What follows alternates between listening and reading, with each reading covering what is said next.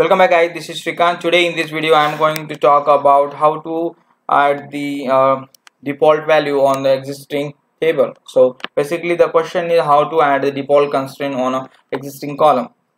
Sometimes we do have a requirement, like we have a table and we don't create any constraint on that, right? So but later in the application it's a requirement of time that we need to add some default value on a specific column.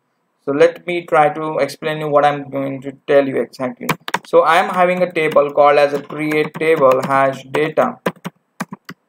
There I am having a column called as the date, and the data type for this is date time, and this another column I am using is value, which is having data type equal to money.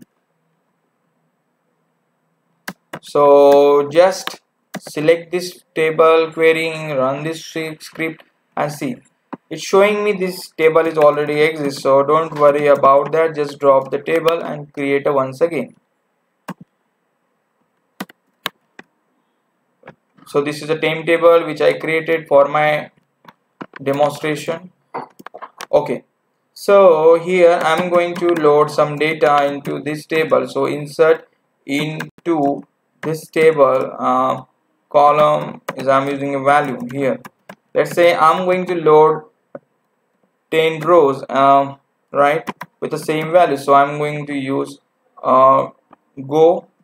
Basically it will useful for looping. I will talk about that, but right now just focus that it's just loading some 10 rows into the table.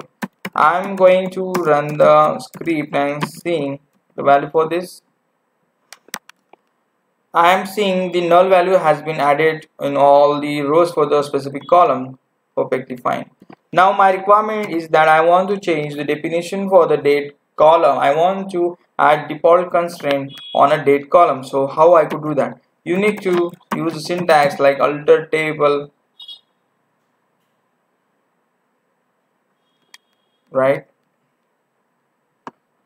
Alter table hash data. Fine. Here we need to alter constant, alter default, or you can simply say add default get date on which column, for date column, right? So this is a syntax, just try to understand. I am going to change the definition for the column alter table add. Here I don't have any constraint default one, so I need to create first. So I'm just adding one constant for the date column. So syntax is alter table name, then constant, then the value, and for which column you are specifying. I'm going to execute this script and running it. It got executed successfully. Again I'm doing what? Again I'm just coming back here and loading the data. I can see 10 rows has been there. I am going to do one more thing here. Now I am going to run 10 more rows with the 2 value, and let's see the output.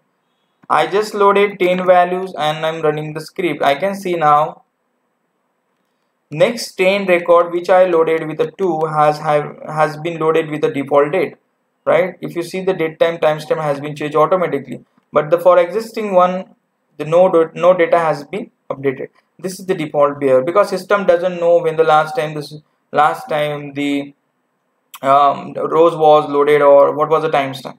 So it will place null value there, and for the new value from where you have added the constraint it will load the default behavior, right? Hope you guys enjoyed the video related with the how to add the default constraint on existing column, and thanks for watching. Have a great day. If you guys really like our video, please don't forget to share and subscribe with your friend community, and thanks for watching.